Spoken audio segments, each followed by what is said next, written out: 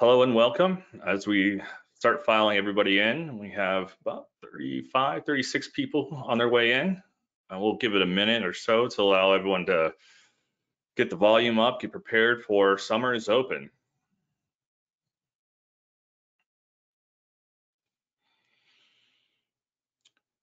This week with Summer is Open, we will be discussing Kubewarden, and we're excited. This is week 5 of our now 8-week series. It was 7, but we did bring on an encore. Now we understand that it's not summer everywhere, and we also understand that not everywhere is open. So Summer is Open is a series to showcase not only our open source projects, but some of the people behind those open source projects. And as today we're talking to Kubewarden, I'm joined by 2 of my esteemed colleagues. The first one is Flavio Castelli, and he's a distinguished engineer here at SUSE. His main areas of focus are Linux containers and Kubernetes. Flavio loves, exploring new technologies and contributing to open source.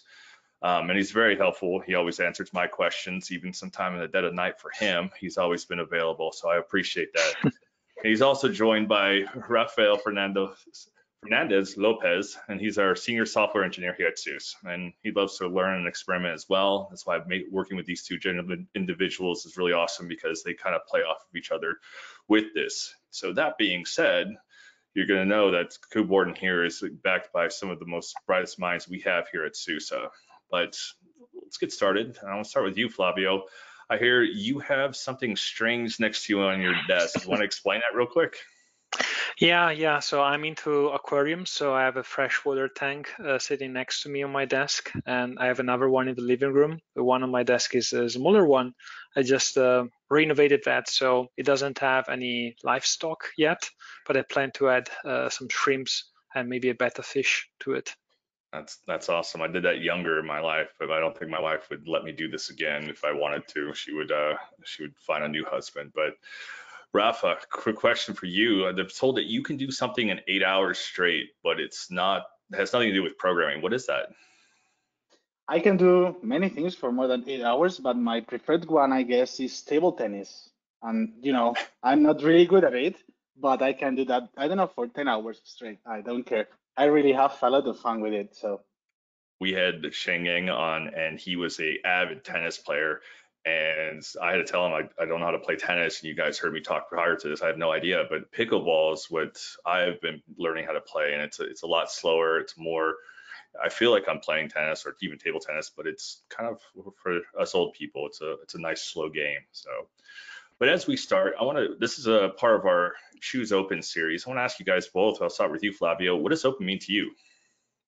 To me, it means to be part of a bigger community of people, to collaborate together, to achieve bigger things, and to have a chance to learn many new things by looking at source code and helping around. Awesome. And you, Rafa? For me, it's all about sharing knowledge. Knowledge is something very important, and you can create it. You can find new knowledge, and the most important thing, in my opinion, is being open by sharing it. Yep. Awesome. So enough about the niceties. Let's talk about Kubewarden. I know you guys have some slides you want to share, but I'll let you, Flavio, start off. Yeah. Can you give me presenter rights? I'm doing that now. I apologize. Thank you.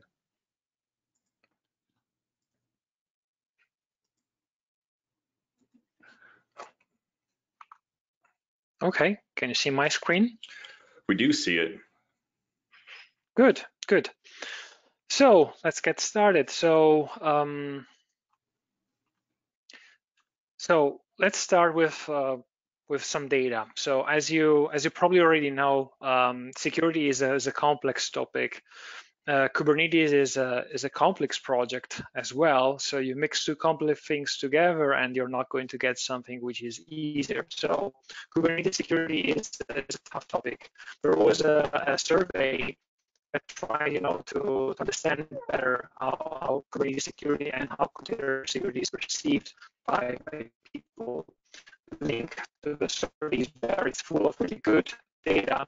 What I want to highlight today is that quite a lot of the participants, 66% of the one who joined the survey, think that their security story is not as good as it should be. They are afraid that they are missing something. And while they are starting to embrace more, let's say, modern ways to deal with security with DevSecOps and such, not many people are yet tackling security policies as code, which is exactly the argument of today's event. So there are also some final interesting data. So why do people find so hard to get started with security in Kubernetes? And that boils down to how hard it is to build up knowledge on these skills, both Kubernetes and security. So it takes time to build that up inside of a team. And not many people, just come out of the box with both the things at the same time. And one of the things we want to do with Kubewarden is to challenge that, to change that, and to make it easier for everybody to secure their Kubernetes cluster using security policies. So was that akin to why they took the security out of the CKA, because the security aspect of Kubernetes is just getting deeper and deeper and deeper?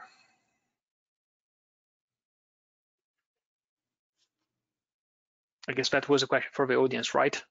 I was kind of throwing it back to you. It's just we've noticed that the CKA had a huge area about security, and then they pulled that out and made it a separate exam just for security because how deep it's going. Yes, you're right about that. So it's a really wide topic. There are many areas, and today we're just going to focus on some aspects of it because, as you just said, it's a wide universe. There are so many things in there. All right.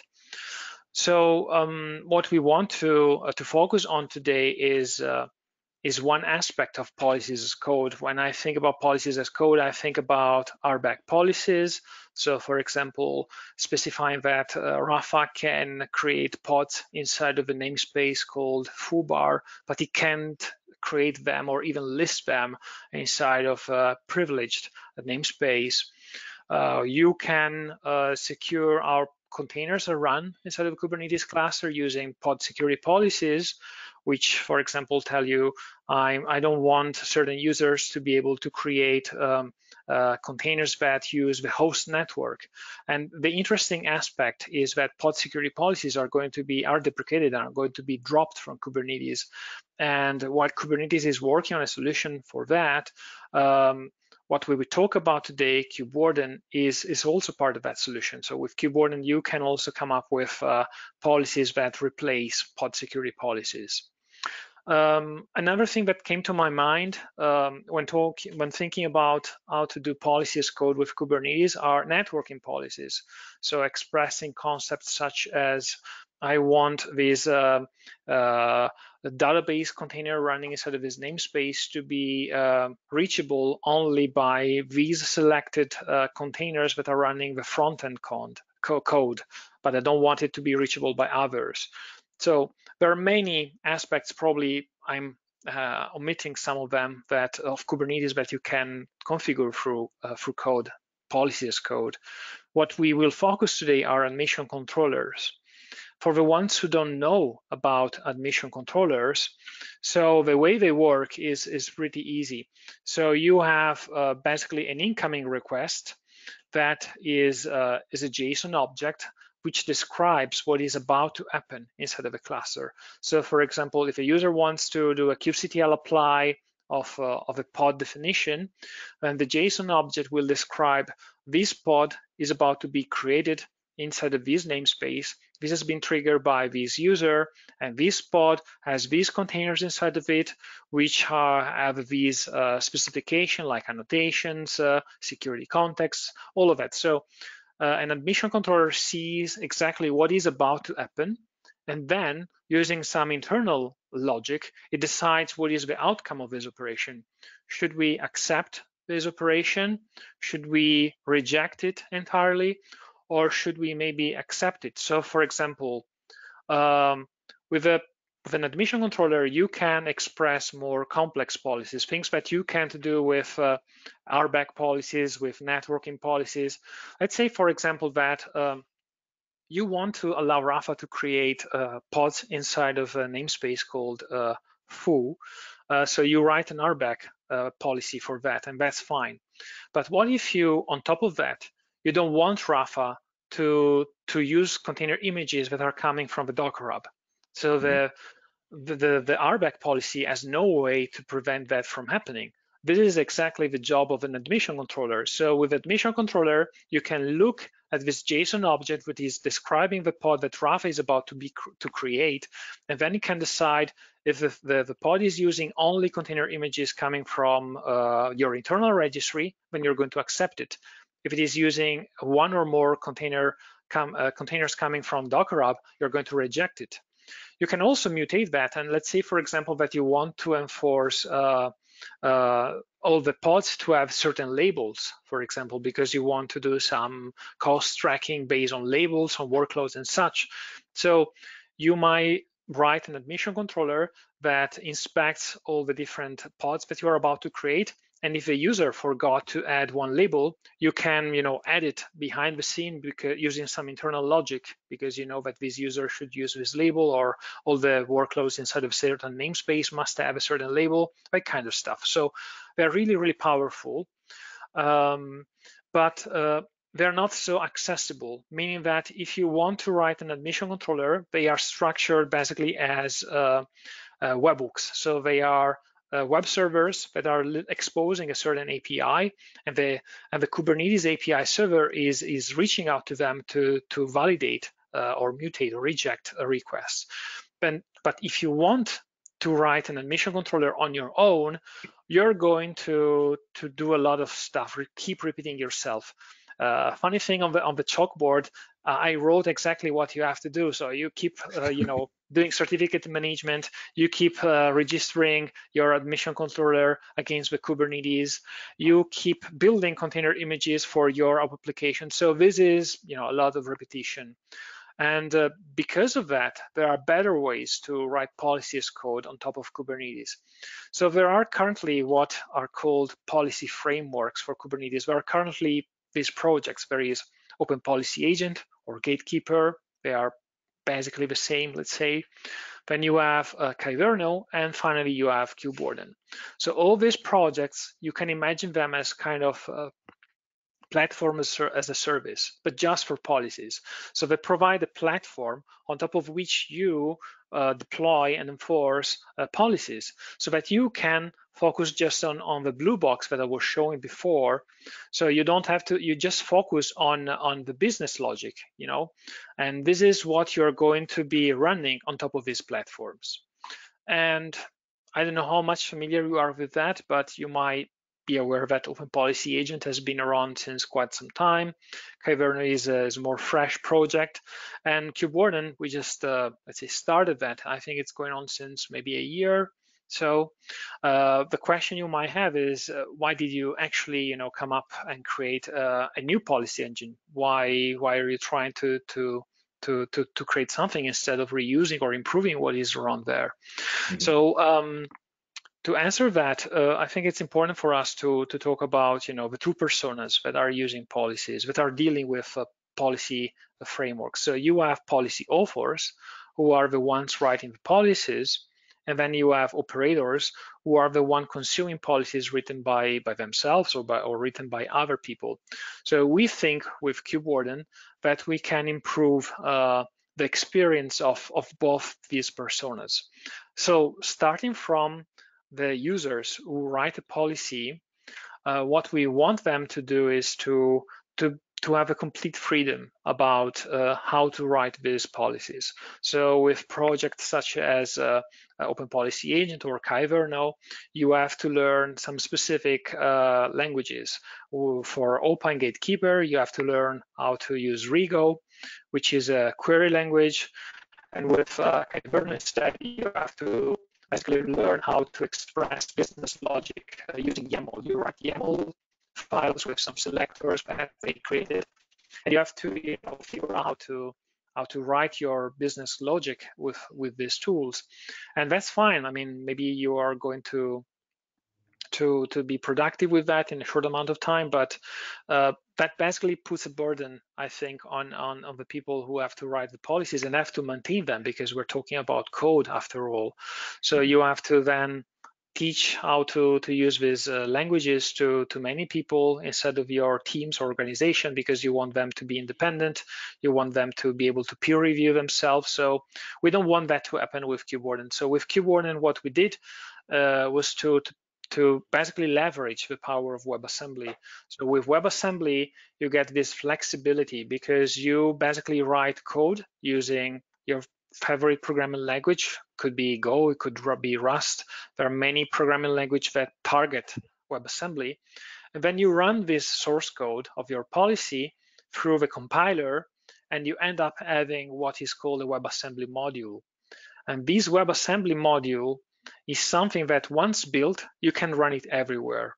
So that allows you, for example, as a policy author, to write a policy on your laptop, which might be an Apple machine or using the latest Apple Silicon. You can write your policy, you compile it as a WebAssembly module, and then the very same WebAssembly module, without any change, you can take it and run it on top of your Kubernetes cluster, which is running on top of Linux on x86 or even on ARM. It doesn't matter. It doesn't matter the operating system. It doesn't matter the architecture. WebAssembly is really, as I said, build once and deploy everywhere. And this is a really powerful concept that simplifies a lot, I think, the user experience. And last but not least, we are talking about a project which is in the security space. So we want our policies to be secure themselves, to not become an attack vector. And WebAssembly, again, is going to help us with this issue, with this challenge. That's because WebAssembly, for ones who don't know about it, is something that started as a way to extend the browser to make it possible to run more complex code in the browser through kind of a plugin system. And of course, the browser has a huge attack surface, and you don't want, to expose end users to malicious code. And so WebAssembly has been designed from the ground up with security in mind. So it's evaluated inside of a secure sandbox, which is completely isolated from the host, is also isolated from the other WebAssembly modules that might be evaluated at the same time on your computer. It's also designed with a certain memory layout to prevent certain type of attacks. So it's really a secure platform. And again, our policies being written with WebAssembly are leveraging all of that. Awesome. So shifting a bit and talking about the operators. So now you are a Kubernetes operator and you want to secure your cluster. So first thing you do is to find the policy. So we created this website, this place called Policy Hub, where you as an operator, you can go and search policies that the community has created. And then you can download this policy, run it locally to try it out, and then enforce that in production.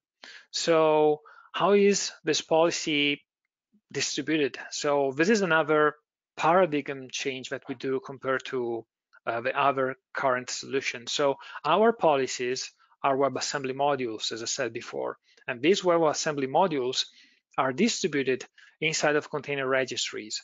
Everybody has container registries. I mean, this is where you store all your container images. So inside of the very same container registries that you use to distribute your container images, you can also store these Kubewarden policies. So you can store them inside of this registry. And the nice thing is that our WebAssembly modules are not just code. They are enriched with additional metadata that is provided by the policy author.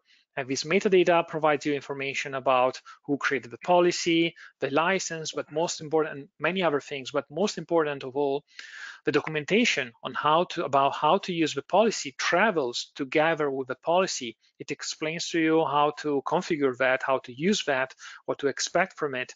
And also, this metadata can be used to quickly scaffold, and here we go to the last step, how to enforce a policy. So of course, we have a Kubernetes integration, we have custom resources that describe our policies, but how to create YAML files that are describing these policies? Well, we provide tooling that is leveraging what is embedded into the policy object as metadata, so that you can quickly scaffold this policy and then deploy that in production. So I spoke about all of that, but I think it's better to see that live in action. And for that, I would give the presenter right to Rafa, who has a really nice demo coming up. So as I do that, I have a few questions to Yeah. give him an opportunity to get a screen ready. You said that there's metadata in there. We also have versioning in there for those WebAssemblies. So, you know, when there's time, you know, for whatever reason we're upgrading, all that's stored in the metadata as well. Yes, yes. Awesome. So the policy versions are, the policies are versioned as regular OCI artifacts. So, but the metadata is also, including the version, is also burned, embedded into the actual policy. So you can always keep track of that within the registry itself, correct? It's actually inside of the policy itself. So okay. yeah, so that's also nice, because if you have like an on-premise registry that you use to deploy your container images because you don't want to reach to an external one, you can just copy a policy from a central registry to a second one, and all the metadata travels together with it. You don't have to to think about what are the other things that I have to synchronize between the two registries. You just move around this WebAssembly file and you're done. Awesome. I think Rafa's ready. Rafa, are you ready to go for this awesome demo? Yes, I'm ready. I guess you can hear me. Everything is good, right? Yep. Okay, so let's go with an example of a few things. First, I would like to go with the demo is going to be all about ingress, so we can see the different angles of the ingress resources on Kubernetes. So first, what we are going to do is to run we are going to look for an ingress policy that we have on the policy hub, as Flavio has already described. We are going to look into that, see what is available over there. Then we are going to find something we can improve on that policy. We are going to propose a new policy that we can take advantage of. And this will be a kind of an exercise if you want to take advantage of that for Thursday. And then we will deploy that on top of Kubernetes and see how it behaves and see if it works as expected. So let's see what do we have on the Kubewarden hub for ingresses. So I go to the Kubewarden hub over here, so hub kubewarden.io, and then I basically search over here for ingress. You can also search by other things, like in this case, these are free from kind of text. It looks into the descriptions, for example, of the policies. It looks on different things, but you can also search by kind of resources. So what are the policies that work on the ingress resource? What are the policies that work on the pod resource, for example? This is generated depending on what policies exist. It's not that we only support this. It's only that we only have policies that right now support all these kind of resources. For example, we have policies that work on all kind of policies. So let's look at the ingress one, as I was saying, and you can see it works, of course, on resource ingresses. It has some keywords. We see that this is a validation policy. I can talk a little more about that later. We see the registry where this is stored. We are using, as Flavio said before, regular OCI registry. So for example, the Docker distribution registry works, the GitHub registry works. All those are OC compliant in this case, because we need the OC artifacts spec over there. And let's open the homepage of this policy. So if I go over here, I see some information. We have some descriptions, a regular GitHub project. And basically, every policy has settings, has the concept of settings. So I can write a policy once, and depending on the settings, I can tweak some things or configure some things or some behaviors. I can even deploy the same policy several times with different settings, for example, if I want. So I'm going to focus right now on the required TLS flag over here. We also have allow ports, for example, or deny ports. This will be basically ignored if the RI is empty. So in this case, I will focus on the required TLS one. And so now that we see this, we see examples here. For example, required TLS, what it's going to do basically is to ensure that every host inside the ingress is going to be set up as TLS as well on the ingress itself. So it's an offline check, let's say, in the sense that the policy only needs information from this ingress resource that it's evaluating. So it's a list, it just has to compare two lists, right? What are the ingresses that I have, the hosts, and if I do have TLS entries for each one of them. Okay, so let's run the demo. I have it over here. And so one thing that we can do is to run kwctl. So what is kwctl? Kwctl is a CLI tool that we have on Kubewarden to do local operations on our environment, let's say. So you can run policies on top of Kubernetes, as we have said before. We are going to run that as well. But before we do that, we need something, right, that is local. We can run our policies locally against some targeted requests coming from Kubernetes, for example, and we want to try that our policies behave as we expect. And we would also like not only to check if our policies behave as we expect, the ones that we are developing, but the ones that we also pulled from the internet, right, and from other registries or from the Kubewarden hub. So we have kwctl for this. It's kind of the CLI tool, the go-to CLI tool for Kubewarden. So we can list policies as we can do, for example, with Docker images. And basically what is going to happen here is we have an empty output because I didn't download any policy yet. And what I can do is to pull one policy as I would do with Docker, for example, Docker pull some image. And in this case, I will kwctl pull this policy that is coming from a registry. You can see that on the schema of the URL. You can pull this from an HTTP resource as well. But of course, the registry is probably something that you are more used to in this case because it's what you used to distribute images, container images. So it makes a lot of sense to use that for policies as well.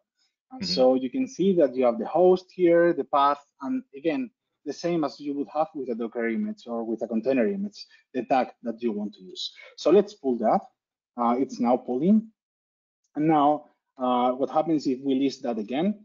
So we are going to get some information here.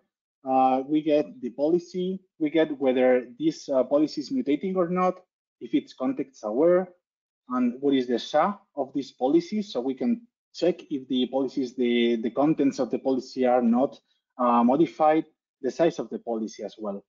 Mutating basically means that you can either have only validating policies that are going to say, yes, no, I accept or I reject this request from the API server, or I can also mutate the request. Like I will add default label. If I don't have this label, I will add a default one, for example. So a mutating policy could do that, for example. Context aware is also something very interesting. We said before that we are going to do an offline check in this sense. Like in this case, we are checking the ingress resource and we can check in isolation, comparing two lists within this ingress resource, whether all the entries have also a TLS entry.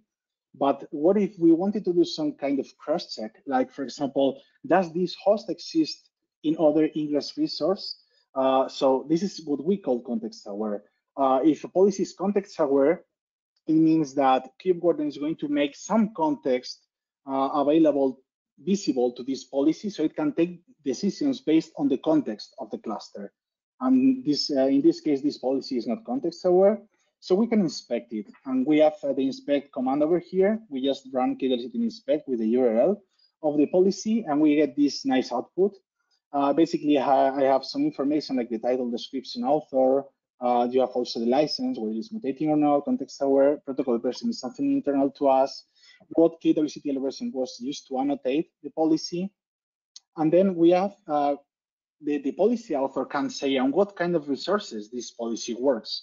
And this is very nice because then the policy doesn't need to do some kind of defensive programming, like, am I an ingress or no? Am I evaluating an ingress or not? Basically, this policy says that it works on ingresses resources only, and operations create an update. And then you can provide free form text on the usage, where the policy author can provide you information on how to use the policy or how to configure it. The very nice thing about this information, as Flavio said before, is not living inside the registry, is living within the binary. So when you copy the .wasm file anywhere, this information flies with the policy itself. So it goes always with the policy. So now let's try to run this policy with a resource. I have an ingress policy here, a request coming from the API server where TLS is not enabled for all the entries. And you can see here, for example, I have foobar.com, but I don't have TLS anywhere here. So let's try to run this. So we are going to try to run it now. And the thing is that right now the settings are empty, which means that by default on my programming language, what I'm defaulting this Boolean is going to default to false, which basically means that I'm not requiring TLS, right? So this request is not going to be rejected. And this is the case. I get the output and the allowed parameter or the load attribute is true. And so, yeah, let's see now again, but making it completely explicit. We require TLS false, we get, of course, the same result. All right, so now let's see what happens if we enforce TLS, right? So right now you see on the settings of this policy, I'm going to require TLS, true? And so what is going to happen at this point is that not all hosts have TLS enabled and allowed is false. This is going to be rejected, and this error is going to be forwarded to the user of the user that is targeting the API server. It could be kubectl, it could be some client using client Go, for example, or other consumer of the API. So now let's see what happens if TLS is enabled on all hosts. So in this case, I have just one host, foobar.com again, and I have TLS enabled on foobar.com. So this should be fine, right? So let's run the policy against it and see what happens. Required TLS is true again, as you can see, and now it's allowed. So as you can see, this is basically what we have on this example. And what happens with the ingress in this case? We are looking at the ingress and we are now enforcing that TLS is enabled for all entries. But let's say I'm now developing something on my cluster. I'm going to use an ingress resource, but maybe I want to enforce something a little more hard, let's say. So what happens if I want to also say, I'm using Cert Manager, and so I can use the cluster issuers from Cert Manager, and I use this annotation from Cert Manager to request a certain cluster issuer for the ingress. And so I can, for example, let's go with an example because I can. I have basically a cluster over here. And I can see the cluster issues that I have. This is a cluster that I have for my own. So I have two cluster issues, right? Production and staging. So now let's imagine that you are in an environment in which you have production and you don't want to create any kind of staging certificates inside production, which makes sense, right? Because if you by mistake do that, anyone who is going to access your service is going to get an invalid certificate because it's not a valid CA in that sense, right?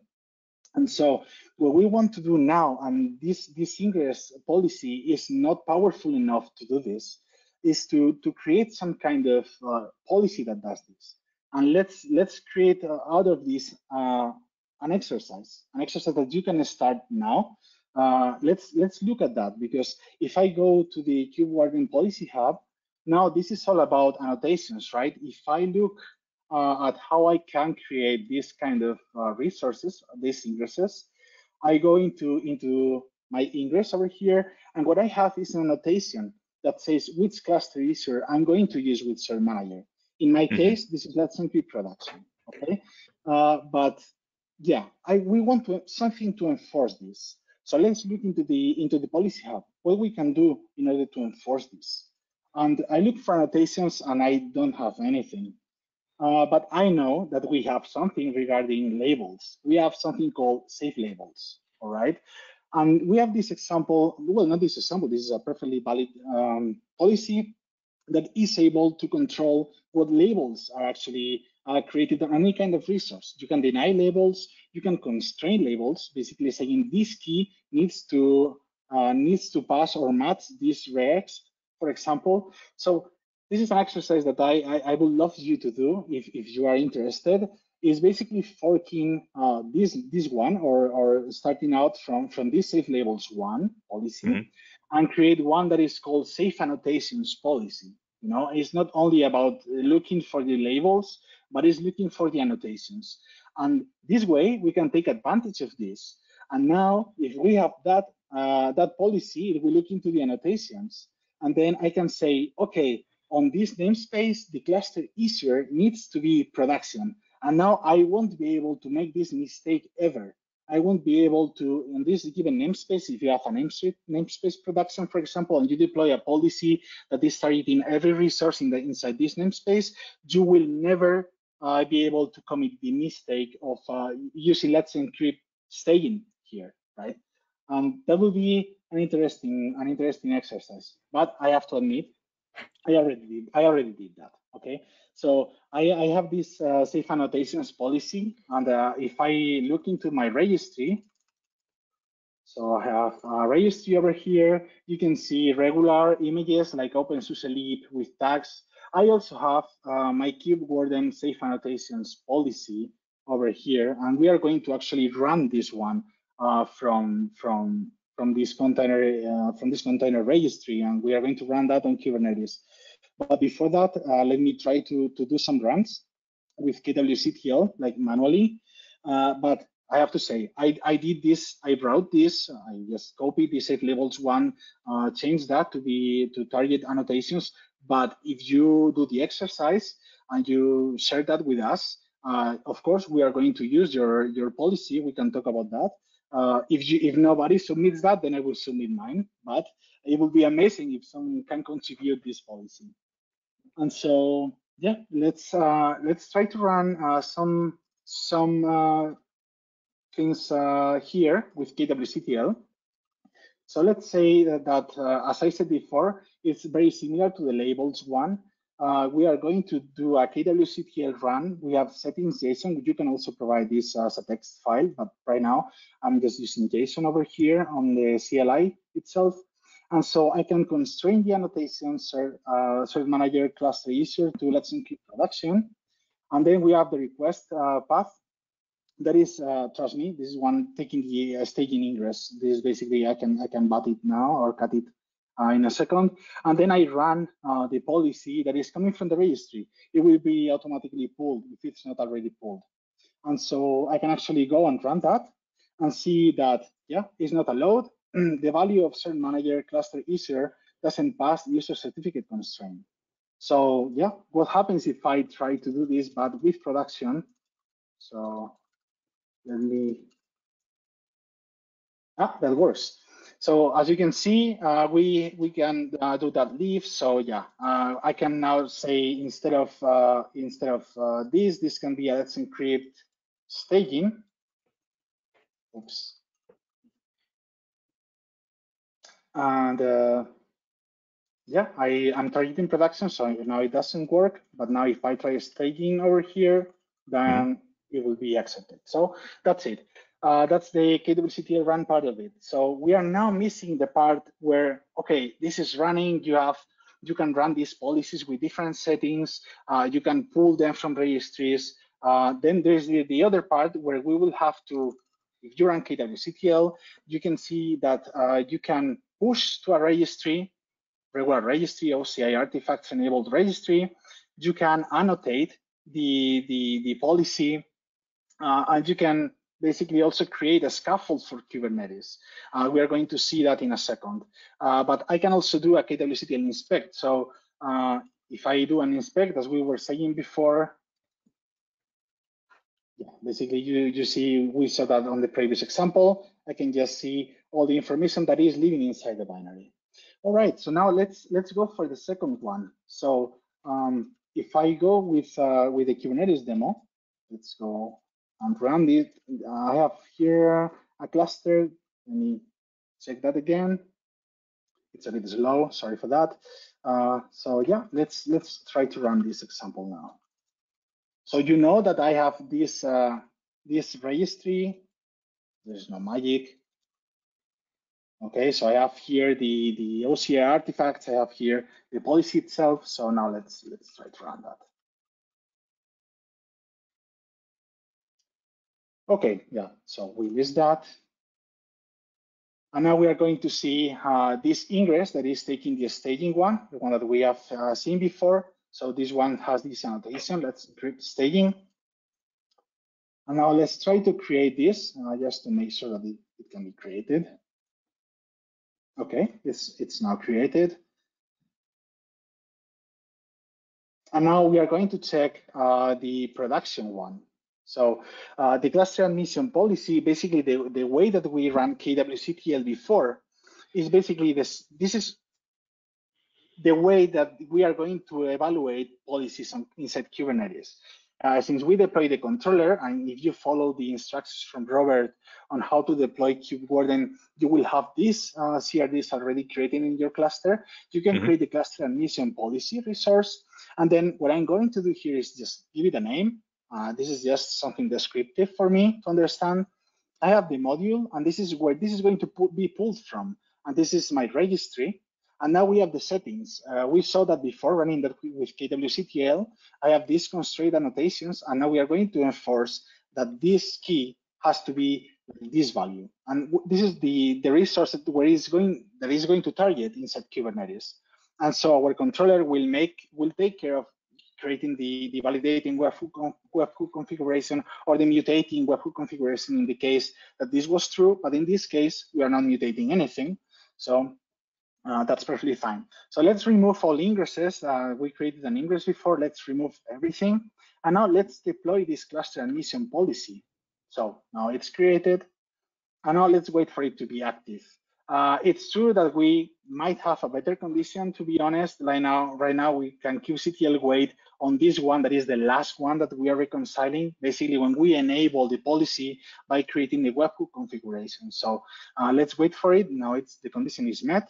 So now we can actually try and go and create a staging ingress. This should not be rejected, right? Because we just deployed the policy over there. And you can see that error from the server, and this is the error you get from the API server. The admission webhook, safe annotations, let's encrypt production. This is how I named the policy, denied the request. And the error is the same that we had with KWCTL. The value of Ser Manager cluster user doesn't pass user-defined constraint. And this is actually the constraint that I created. So now let's try to create a production ingress. This is the ingress that we are going to try to create. And you can see cluster easier has the directory production one. Now let's try to create that. And this should be allowed. And you can see that it's perfectly created. Now everything has been cleaned up, so I cannot share more about that. But yeah, that's everything you can do. And this is the end of the demo. You can do many things with this. You can get ahead of time, for example, and try to create a policy, for example, to stop creating ingresses, for example, for API versions that are now deprecated or are going to be completely removed from the API server. They are not going to be served anymore. So you can get ahead of time, for example, and deploy these kind of policies on staging, for example, on your staging environment, and then you will have, the chance to fix all those things in your deployments. And yeah, I think that's it for the demo. So yeah. Awesome. Thank you very much. So for the challenge this week, I actually got an opportunity to walk through the quick start guide through Kubewarden, and as I did about a dozen times because I actually recorded myself going through it. Touches the surface of what this tool can do, but you guys will get a chance to go in, do exactly that. And if you have a hard time, you can watch the video and just get yourself through it. But it should be straightforward enough where you don't have to. But we might have some questions from the community. So I'm going to take a moment, take a breather here and see who we have questions wise. So first is coming from Mark Harvey. And Rafa, he really loves your command line tool that allows you to kind of pause and go. What tool were you using there? Because I think everyone's like, how did you do that? Magic. It's let me open that. It's a really nice one actually. Yes, I really love it. So it's actually this one. I can paste a link over there. So it's this one. It's called Demo from Okay. Sasagroner, and it's pretty Uh, cool. Yeah. if you can post that in the chat there, I'm sure Yes, everyone wants to. I'm I going might to do put it, that. install it. So, um, so I have some of the questions that we're getting. My questions are, how many contributors does Kubewarden have currently on staff? So the project started with just myself and Rafa. Now we Hmm. have another guy, Victor, who joined us, and there is Rahul, who just joined part-time, so just 3.5 people. And And we have Klaus, who keeps us in order. He's our project manager. Make sure we tackle things in the right order and help us to get things done all these right. projects, all these projects have a project manager. And what features are you guys currently working on? Can you guys give us a little, like a hint of what's coming in the pipe for Kubewarden? Yeah, sure. So we want to improve our Kubernetes integration, the way that we structure that. So right now we just have this cluster admission policy, custom resource, which is defining policy. All the policies are then loaded by a single policy evaluator. I mean, it's a deployment with many replica set. It's already HA from that point of view, but all the Mm-hmm. policies of a cluster are loaded into the same deployment. We want to allow people to partition that so that, for example, if they have a noisy namespace with many requests coming from, they can allocate a dedicated policy server deployment for that. Or if they want, to run critical policies on dedicated instances, they can do that. So we want to provide a new custom resource which describes a policy server so that you Mm-hmm. can have multiple policy server deployments with different kind of replica size and different kind of scheduling criteria and all of that. So this is one thing that we are working on. So one of the questions I've been asking everybody is, who's the target audience from this? And I think from your talk earlier, this is more of the policy writers and the operators themselves to kind of make their lives easier. And, they can go through, pull a policy that they need out of the registry or put it into their own registry, and then, apply a YAML or JSON to, what policies they need per cluster, correct? Yes, exactly. Yeah. In terms of other things coming up, there is one really interesting feature that we are currently working on. So you might have already been using something like Open Policy Agent or Gatekeeper to secure your clusters. Now you see Kubewarden, you are interested, but you have already invested quite some energies and time in finding the right policies and maybe writing them. So we want to smooth your transition to Kubewarden. So Origo policies, which is the language that is used by Open Policy Agent and by Gatekeeper, Origo policies can be built into WebAssembly modules. So we are now adding the possibility to load not just the Kubewarden policies, but also OPA or Gatekeeper policies on top of the same platform, which is Kubewarden, so that you can use whatever tool solution you want. So it's going to be kind of universal platform where you can run your policies. So I have a question from Alexander is asking, does this functionality replace OPA Gatekeeper? And this tool that you guys are focusing on is something that can help with that. I don't want to say migration, but to apply that to a WebAssembly and then, apply it to your cluster. Is that correct? Yes, exactly. So with this feature, once this feature is done, you can take your OPA Gatekeeper policies, build them once as WebAssembly modules, and then you can use KWCTL to annotate them, to push them into a registry, and then you just deploy Kubewarden only on top of your cluster, and from there you can use Kubewarden policies or these policies that you converted, let's say, from Rego. Awesome. Now, Dimitri has a question here. Do you compile your policies in GitHub? Yes. So policies are for us a real code, which means that we have GitHub Actions that are, running unit tests against that. They're doing linting. This is also a really nice advantage. If you're a policy offerer, you have already, your own set of tools that you use to compile your code to validate that. You have code conventions inside of your organization. You are using some libraries from, I don't know, the Go ecosystem, the Rust ecosystem. So you can keep using all of that.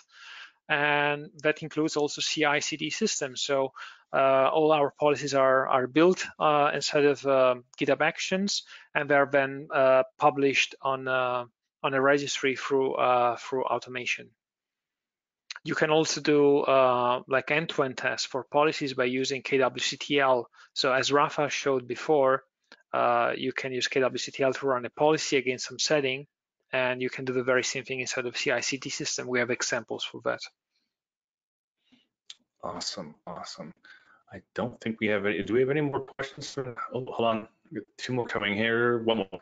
How do you deal with different languages? And Dimitri, can you kind of help us qualify? Is it different languages for WebAssembly or? Rafa, do you want to take this one? I don't know if my video is breaking up, so. Yeah, sure. we actually support different languages. We have Go, for example, with the tiny Go compiler, because the Go compiler on its own cannot build WebAssembly programs that are not browser targeted.